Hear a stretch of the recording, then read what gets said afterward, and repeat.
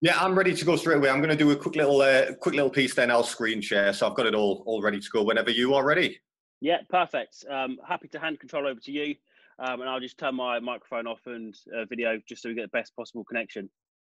Fantastic. Perfect. Cheers. Thanks now.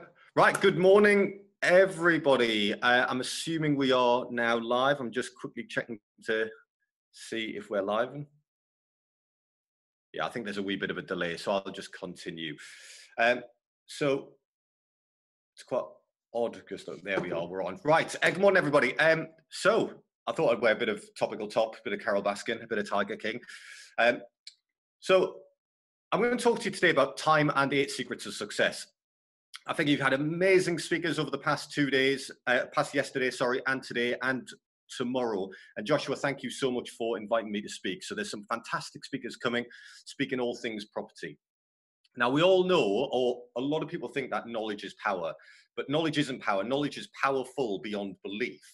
However, the power of that actually comes from the implementation of that knowledge, the taking of what you've learned and then using it. And that, you really need the correct mindset. You need the right mental picture and the right vision and the time to do it. And that's what I see so many time and time again, people missing. And the excuse I hear again and again of why people haven't succeeded, because everybody wants to succeed and to be successful, but very, very few actually do it. Very few implement the powerful knowledge that they've received in the true power of success. And most will actually they'll blame anything. They'll always blame something. There'll be barriers in the way that they are blaming. And the one that they blame the most is the lack of time. And they say it as if to imply that if they had all the time in the world, they'd actually be a huge success. They'd actually be up there rivaling Richard Branson at the top. When in fact, if all of those distractions were taken away, if everything was taken away so they had all the time in the world, all that they would do is subsequently create more excuses. So all I'm going to do is I'm going to talk to you today about the how you can best use your time and, as I say, the 8 secrets of success. So let me just quickly screen share with you. Hopefully now. Sorry for the slight delay in that.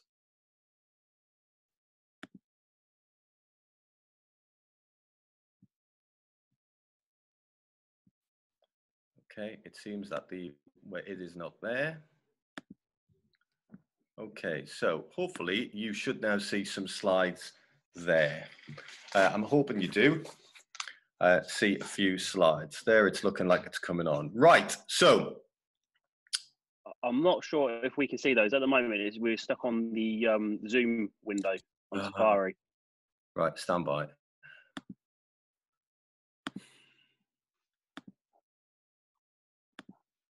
How about that one? Yeah, perfect. We can see that now. Right, fantastic. So there we are. Zoom and me just do not seem to work at them recently, but there we are. So who am I? So I'm Richard Liddle. That was me looking pre-COVID, but since this lockdown started, I've kind of developed a wee bit of facial furniture, and I'm growing out a bit of a mustache, and most people now think I look like this fella here. So who am I? As I say, I've invested in property for over 15 years. For over 15 years, what I'm going to quickly do is stop my video there as well. Stop my video, get that. So I've invested in property for over 15 years, starting with kind of buy-to-lets and progressing through student HMOs from 2007 onwards in Somerset, in Bristol, in Glasgow, in Edinburgh, and then more recently in North Yorkshire. And really, I've battered around the country. I've done developments, commercial residential conversions, and all the time I was doing that. And then where I stand now is I've started a new company called Blue Oak, which is open, honest, and ethical, are the R3 things. And hopefully all of the watchers today are in the Blue Oak community. If you're not, I'll drop a link in later on. But we want to provide ultimate solutions for everybody to succeed. Now, you may look at that portfolio and think, my God, that's taken a lot of time to do. But all along, I was doing that while being a military pilot. And I've been a military pilot for the past 21 years. In both the Royal Navy and the Royal Air Force. I was a frontline commando helicopter pilot for them, and I was also flown jets and deployed from Iraq war in 2003, Afghanistan, Libya, Syria, and kind of numerous other not so pleasant places around the globe. But I juggled that both hectic careers as a pilot in the Air Force and growing that property business and solving the problems that go with it. And actually, it's the problem solving that I love. I wasn't special. All I had was the right mental model to achieve what I set my mind to achieve. And that was done by a few key shifts in thinking, which I won't cover in detail today. I just want to cover the 8 secrets. So how did I actually do that? As I say, the excuse I hear most of the time is lack of time. How did I manage that time being deployed all over the world in the non-conformatory 9-to-5 job that I was doing? I was all over the place. But the key is all in your mind. There's 1,400 minutes in every day. And the thing that separates the successful from the others is the dedicated use of that time, becoming not only efficient, but effective with that time. Efficiency is the key, and that's what I'm really going to cover today. Efficiency is actually the key, and becoming efficient allows you to greatly increase the working capacity and volume of effectiveness, which all of us can achieve in that allotted time. So I want to talk about the 8 secrets of success. And they're not really secrets at all, but they are just 8 keys to success. I haven't made these up. They've actually derived from over 500 interviews with top achievers and compiled by a chap called Richard St. John, who presented these in a TED conference, but have subsequently been used world over as the 8 secrets of success. And they'll allow you to shift your mind into that implementation of the knowledge, okay, which is knowledge is powerful, but it doesn't become power until you implement it. And these are all of the things which I implement on a day-to-day basis. And we'll start with passion. Many overlook passion in today's society because they're bamboozled and they literally see on a day-to-day basis the social media get-rich-quick schemes, the shortcuts which are presented. Everybody wants a shortcut these days, yet they don't care what that shortcut is as long as it takes them to riches. And everybody on here, I'm sure, sees hundreds of them on a day-to-day basis from social media, because that's where we all do. Well, firstly, money doesn't bring happiness. I'm sure we've all heard that before. It can make you happy, 100% it can make you happy. And Christ, money can buy you a Ferrari, and I'd far rather cry myself to sleep in a Ferrari. But success, but also success doesn't bring you happiness, but rather happiness brings success. And to be honest, that is so, so true. And when I realized that, things really, really changed on an exponential path for me. So passion in property, I feel, is so overlooked, and many see a financial goal at the end, sold on the riches, thinking that property is this golden goose that will set them free. Yet not once do they sit back and look to see, are they passionate about what they hoped will bring them these riches, i.e. the physical medium of that golden goose, the physical medium that is property itself. And I realized very, very early on that I wasn't actually passionate about the refurbs, being on site every day, the renting of the properties, or the day-to-day management of the tenants. I wasn't passionate about that, but I identified it early. What I was passionate about was solving the problems, okay? It was the problem solving that I was passionate about, and it was finding a solution that benefited everybody, both me, the vendor, and everybody involved. And the first time really I came across that, I was looking at a block of flats, a block of 7 one-bed flats, which I still own today, which was as a repossession. And it went on as a guide of £100,000. Now, open source information told me that they had sold for £350,000 a few years prior, but they were on as a guide of 100,000. So I went to visit that property, went on a viewing, and there were literally, they did 3 open viewings. There was about 100 people viewed the property over those few days.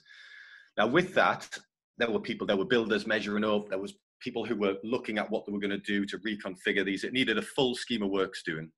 And I just thought, I walked out there thinking, I'm not passionate about this because I'm not into the day-to-day, the refurb piece.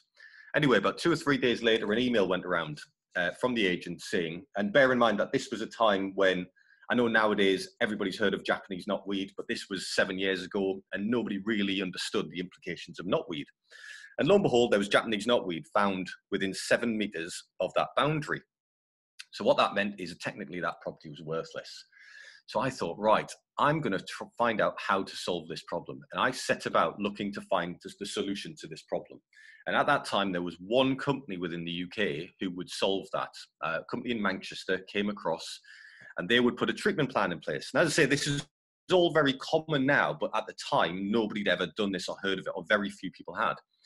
Anyway, I thought I'm going to throw a bid in. I scared a lot of people off. Out those 100 viewers, there were 5 people bid.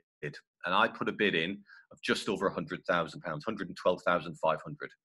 And I was invited to a second round of bidding, and I eventually won that property for 117,000. I bridged into it.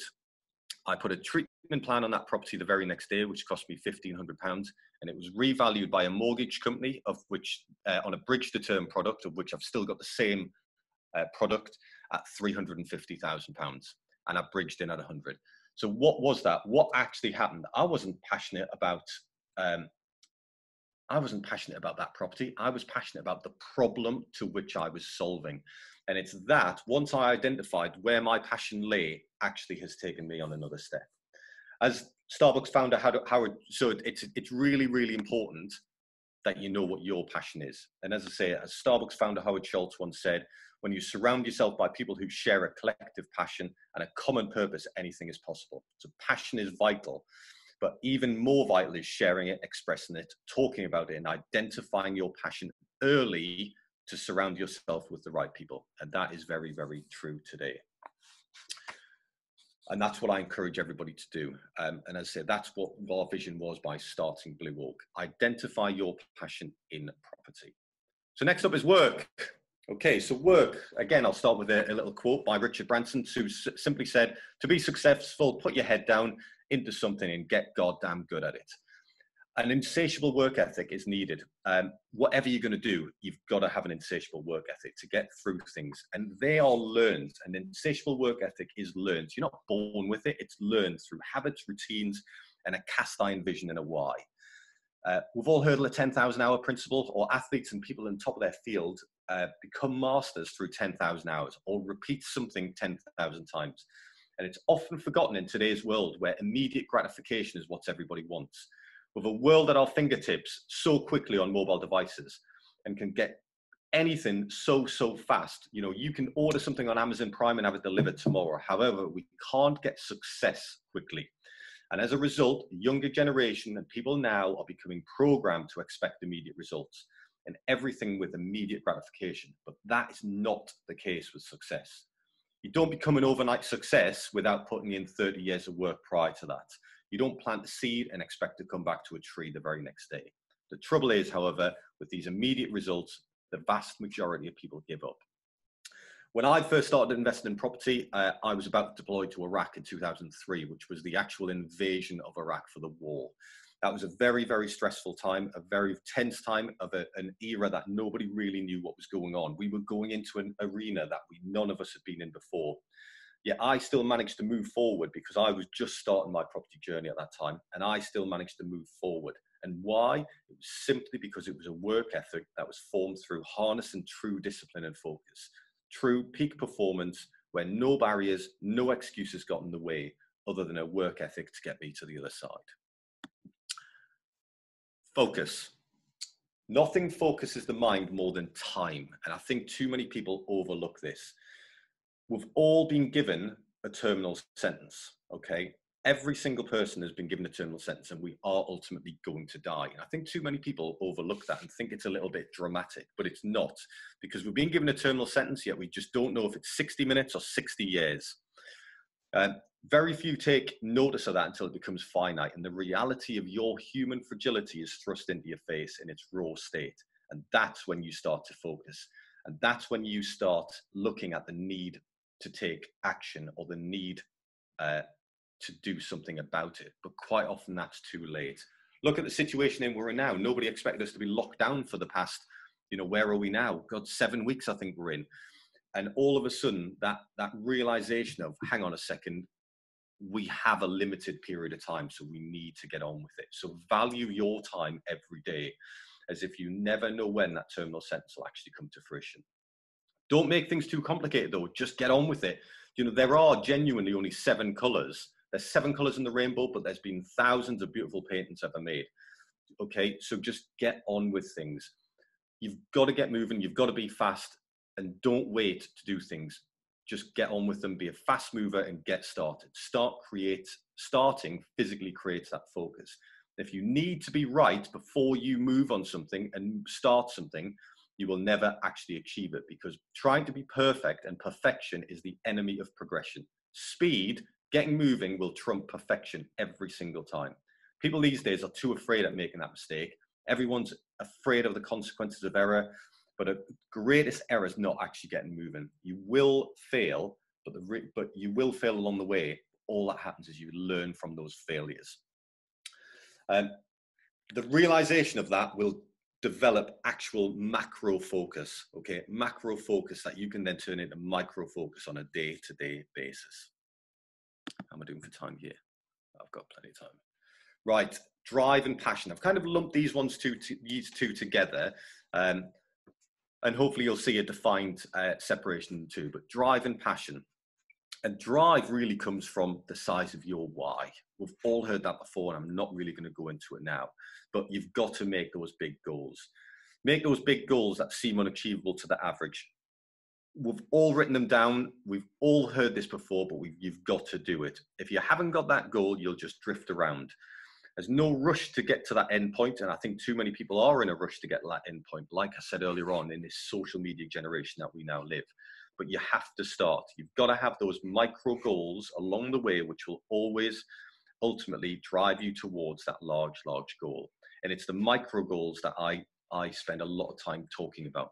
The micro goals allow you to see tangible movements towards that big end goal. Because if you haven't got them, you may not actually see on a day-to-day basis movement towards that big end goal. You've got to aim high, as Mark, you've got to aim high.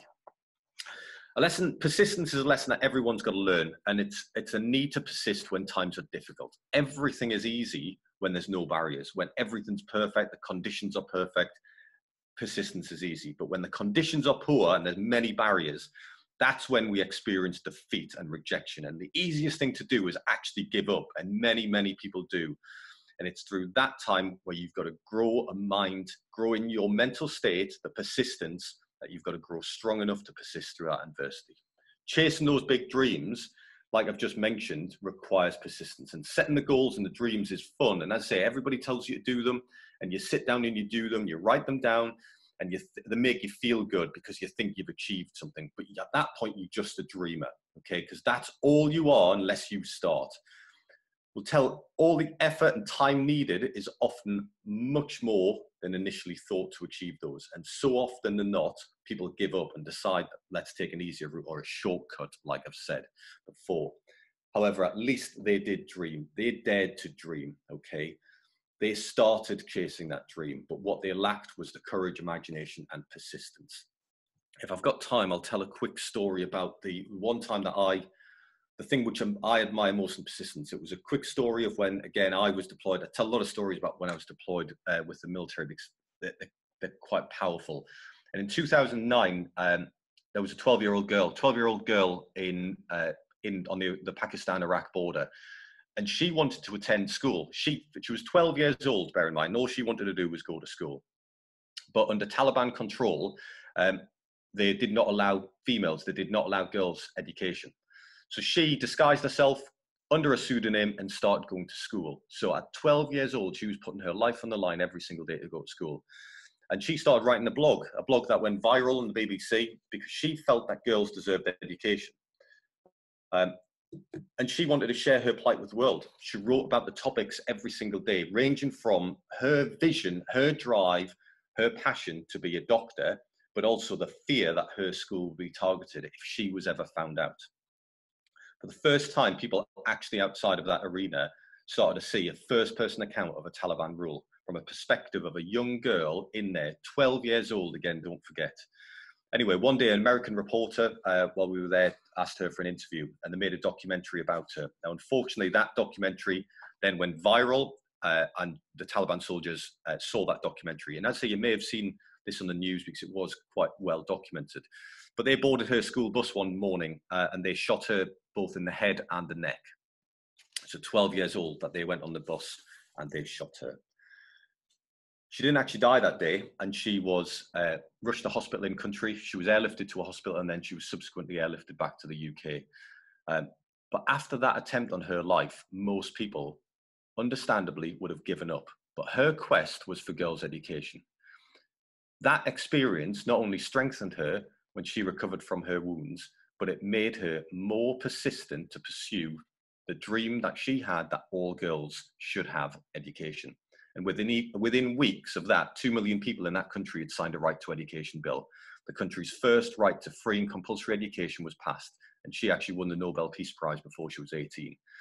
Now, we haven't all got the Taliban chasing us, okay? That's a bit of an extreme story there for most of us. But what we have got is a vision. We all should have a vision that we deeply, deeply care about. And our willingness to persist and manage when whatever obstacles are in front of us, even if that opposition appears unsurmountable, is often the most important thing to success. And that level of persistence is what we should all have. And everybody, whenever the chips are down, whenever you feel that there's a barrier in the way, think back to a story like that. That's all I ever do when I come into a hard time. I think back to a story like that a 12-year-old girl has a persistence like that. And actually that reinvigorates me. Right, productivity. Got a couple more minutes. Productivity. What is productivity? I'm going to do a quick little 6 points here, because productivity is the one thing out of these 8 today that you can change over in a heartbeat like that. And it's the one that I think all of you watching both yesterday and today with all of these great speakers should implement straight away. So many think productivity is actually the measure of efficiency of a person completing a task. That productivity means getting more things done each day. And you're absolutely wrong. Productivity is getting the important things done consistently. And no matter what you're working on, there is only a few things that are truly important. Being productive is about maintaining a steady average speed on a few things and not max speed on everything. It's about time management. It's not about time management, sorry. It's about attention management. Time management is not the solution. As I said earlier on, there's only 1,400 minutes in every day. And if you focus on time management, all it makes you aware of is how many of those minutes you are wasting. A better option is attention management. Prioritize the tasks and the projects that matter to you, and it won't matter how long anything actually takes. Because attention management is the art of focusing on getting things done for the right reasons, in the right places, and the right moments. So, quick 6 steps that I am going to give you to improve your immediate wins now. So these are quick wins now on the topic. And then all of the other 7 secrets will come over the next few days, but these you can implement straight away. Manage your energy, not your time. You're better at doing certain tasks at certain times of the day. So find out when you are at peak energy.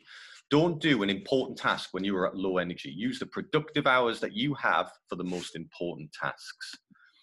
Turn off your phone, at least the notifications. That's massive for me. Everybody, like I say, everybody these days has notifications on their phone. And if you're distracted by that, it then takes you longer to get back into that working zone and working environment. Set out with a good morning routine, a tiny routine that signals your brain that it's time to work.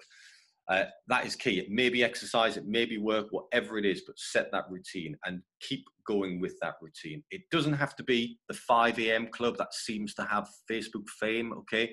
Don't do that if that doesn't fit with your body. If you want to get up at 7 o'clock, and set that routine, as long as it's a routine and that you build good habits upon that routine, then that works for you. Don't listen to what other people are doing on the social media platforms. Set a morning routine that works for you.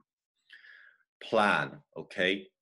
Planning your day and planning the work is critically important. If you set aside 10 to 15 minutes at either the end of the day or the beginning of the day to decide what tasks need doing that next day, I personally write 2 lists. I write the first list of every task that needs to be done the following day. Then I extract 6 things from that list, which are the important ones. And they then they have my micro focus, okay, for the following day's activity. But time spent planning, we used to say in the military, prior preparation prevents piss poor performance. The time spent planning enables you to work efficiently and effectively the following day, either at the end of the day or the beginning. I personally do it at the end, and then I shut down the office and that's it, done. Eat the elephant, okay? If we have a big project to do, 90% of people will put that project off, because if they start it, actually moving towards the end of that big project, they don't really see a tangible movement because they haven't set micro goals. But however big it is, you've got to start. Break it down into bite-sized chunks, hence eat the elephant. How do you eat an elephant? 1 bite at a time. That's all you need to do. So let's break every task down into micro chunks. And every one of those micro chunks that we subsequently achieve becomes a micro goal that we've won. Every time we hit one, we've won a separate section of every day. And however big that task may seem, as long as you start, fear, overwhelm, doubt rapidly fade away. And the final one, review, debrief at the end of the day, your successes, where you were efficient, but also where you were inefficient. Yes, pat yourself on the back and say, well done me, I've had a good day, but also look at how you can improve going forward into the next day. But like I said at the start, knowledge is powerful, okay? As long as the action is taken to carry these things out. Yeah, so we've got to take that action to get moving through them. Last couple of slides, you've got to be efficient. Use time effectively, you've got to be efficient. And I love that quote by Bill Gates. I choose a lazy person to do a task. Become efficient that you want. Cut out the dross. Cut out anything that doesn't need to be there. Analyze it, debrief each day, and plan the next. We're very nearly there because this is the last one, and it's serve and do good. The bottom line is, it's what we're here for, okay? To serve and give back. Aristotle once said, what is the meaning of life? And it is to serve and do good to others. Long before you think you can, you should be serving and giving back. By doing so, you realize that there's actually greater things than material objects, but often we realize this far too late. As we wait until we have the time or the spare money to give back, we wait until it's almost too late. To serve others is the greatest gift anyone can give and bring levels of contentment and happiness that potential material objects can't. But like I said at the start, knowledge is powerful. Take in all the knowledge that's been given over these few days, okay, in order to move forward. Implement it and become powerful. And use that knowledge that you're gaining to pass to others, to serve others, to give to others, okay? Stop putting barriers in the way. Use these 8 secrets of success to your benefit. Because if you implement all of them, okay, you will see a marked improvement on where you are going. It's what we're trying to do with Peak Performance as part of Blue Oak, with Blue Oak Peak Performance, which is an arm of Blue Oak. But ultimately, use those 8 things. Look at your day-to-day, implement the productivity that you can do today, and hopefully you can then put into action all of the lessons that you are about to learn from some of the fantastic speakers you're about to hear.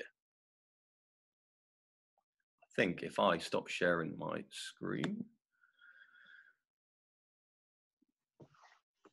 Joshua, there we are. That was a really good presentation. I've scribbled down some, especially those quick wins as well. You know, it's when you say it like that, it just sounds so easy and obvious, but then it's kind of, yeah, that really makes sense. You need to start doing that with the phone as well. You know, notifications, they just really interrupt your chain of thought. It can really kind of hamper your day. Got a couple of questions. So you mentioned kind of getting your vision in place. How do you capture your vision? So if you've got something in your head, how do you turn it into something tangible so you can refer back to it at a later time? Yeah, so it keeps you kind of motivated and on track.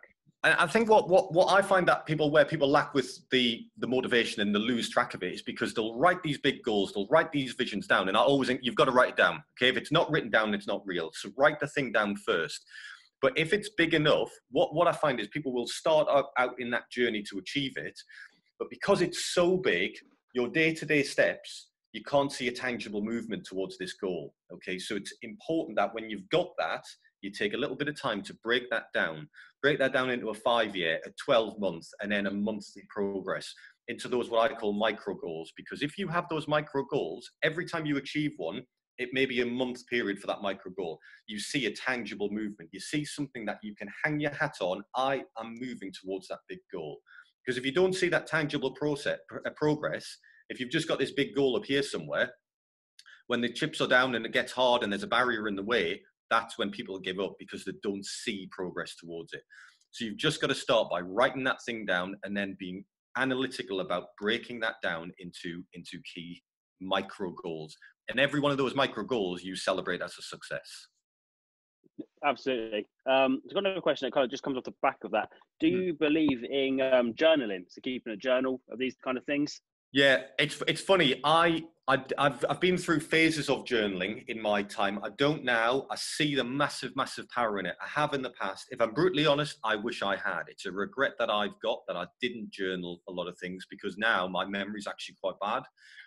So I have forgotten a lot of things, and it needs others around me who've kind of been with me to kind of remind me of those things. So I wish, if I'm brutally honest, for the past 20 years, I had kept a journal. It's massively powerful. It doesn't have to be time consuming.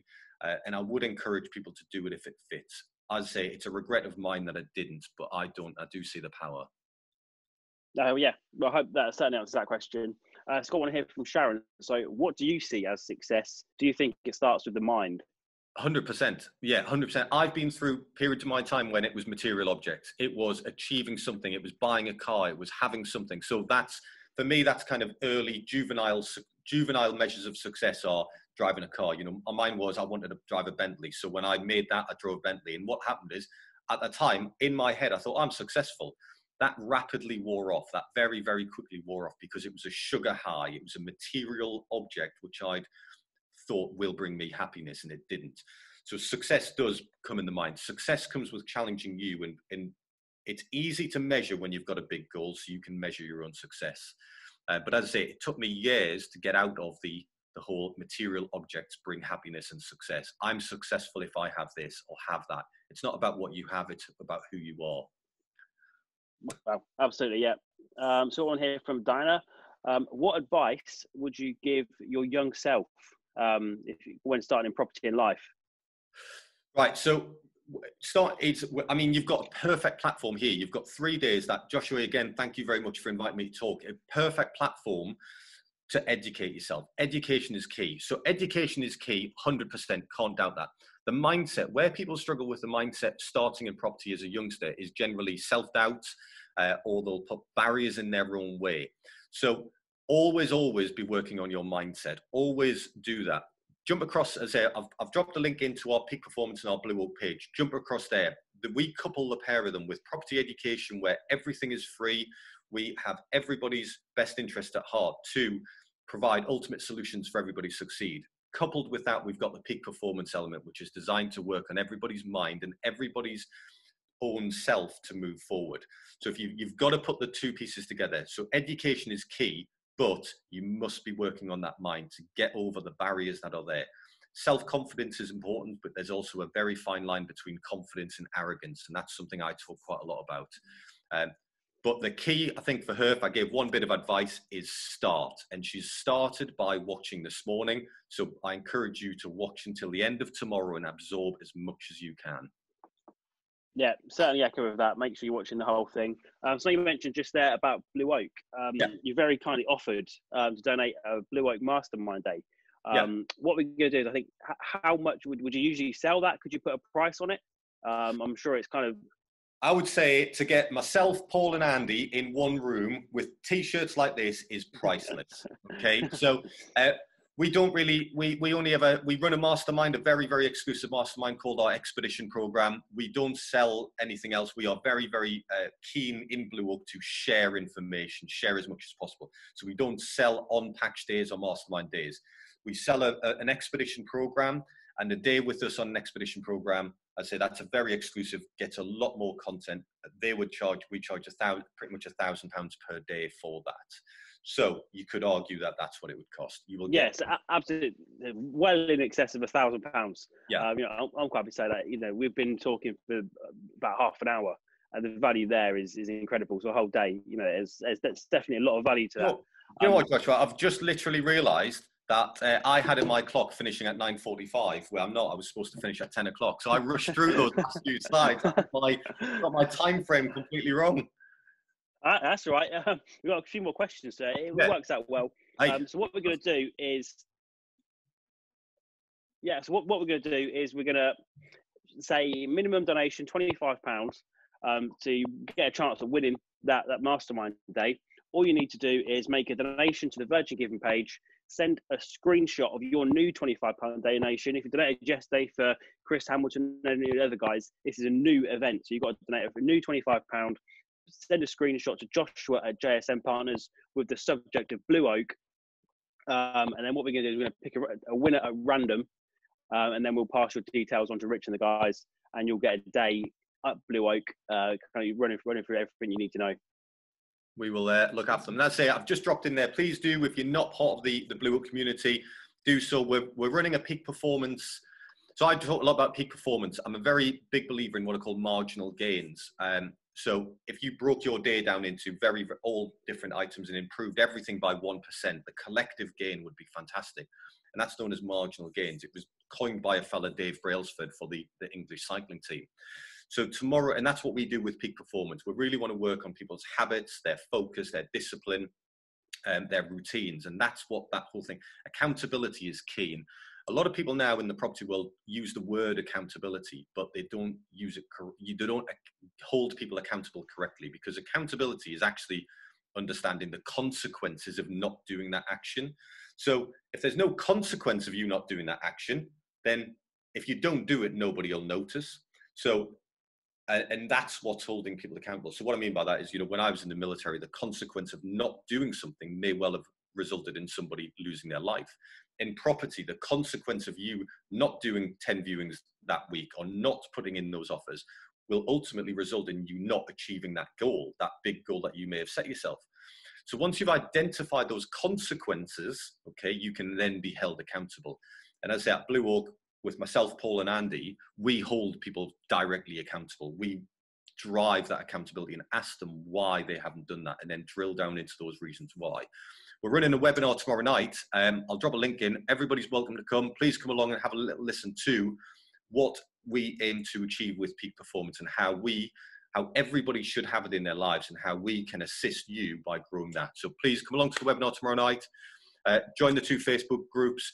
Donate to the fantastic charity and this event, because the amount of work that you must have put in to put this together is phenomenal.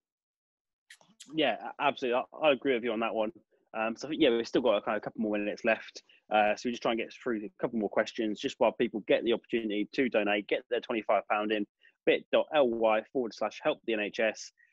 Email it over to me and get yourself on that mastermind day or mentoring day. So we've got a question here. So what's your morning routine? So my morning routine will be, so I've got he's 3 next month. So quite often it's dictated by him, because he's, quite frankly, I've been in some very nasty places in the world, but not one of them beats you up quite as much as a 3-year-old boy called George, who looks like he's a prop forward already. So what is my routine? My routine is literally to, I'll rise usually at 6. I'll do a bit of exercise then. I actually do breathing exercises. So I'll do, a lot of people probably have heard of like the Wim Hof breathing. I do a bit of Wim Hof breathing for 10 minutes, exercise. And then at that point, I will try and read. That's my reading point in the day. I will try and read. Sometimes that slips because of George, but if not, it's simply a 6 a.m. exercise, breathing, and then it depends on him. If I don't read then I will allocate a slot in my working day of 20 minutes to read. And I always do that. I'll try and read 2 types of books. I'll read a book that I want to improve, like a mindset book or something that I'm into, something that I enjoy reading. But I'll also have kind of a textbook, if that makes sense. So at the minute I'm reading one, I love the economics of like money, economics of the markets, that sort of thing. So I will then read a textbook during the working day. So it's not a light read. It's a heavy read, but it's a very, very educational read. And I'll allocate 10 to 20 minutes in my working day to read that, because that is what I would consider work. So yeah, that's my morning routine. But it's also not just, that morning routine sets me up, but I also have routines throughout everything I do. From working efficiently, that's all a routine and that's a habit. You've got to have the routine initially until it becomes a habit. So a lot of people think, again, they'll produce this routine overnight, then all of a sudden their life will change. It's not. You've got to do that routine consistently every single day, repetitively, till it becomes a habit and you no longer think about it. How long do you think it takes for something to become a habit? in your experience? You know, again, there's the scientific things behind that. You know, some will say you've got to do it 100 times. There's 2 weeks. There's things like that. For me, you've got to do it long enough to have weathered the storm. So for me, what I mean by that is, if your morning routine is going for a run and you started in July and you run throughout July for a month, that doesn't cement that as a habit, because you haven't had the winter months. And what do the winter months bring?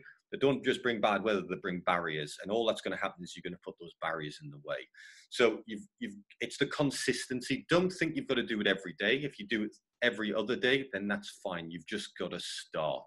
So to answer that question, I think for me, it's the environment you're in will dictate how long that habit takes to cement itself in your being.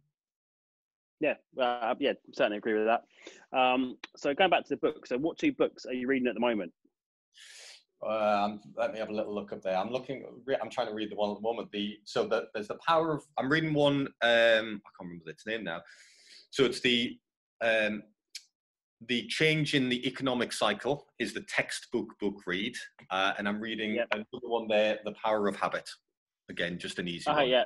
And I'll read, but I'll also listen. So I listen to books that I've done a few times to get them in. So say if I go running or something like that, one of my favorites is The Compound Effect, which I must have listened to about 5 or 6 times. So even though I've heard it before, I'll continue to listen to it. I'm a massive fan of Daniel Priestley books. So he has one currently oversubscribed, which I'm just about to start listening to. I'm a real fan of his books. They're kind of what I would consider the easy reading books that I would try and read in the mornings.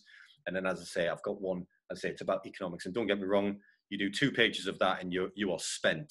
But it's knowledge which I try and put in. And hence why I set aside kind of 10 to 15 minutes in the working day to do that, rather than light reading in the mornings.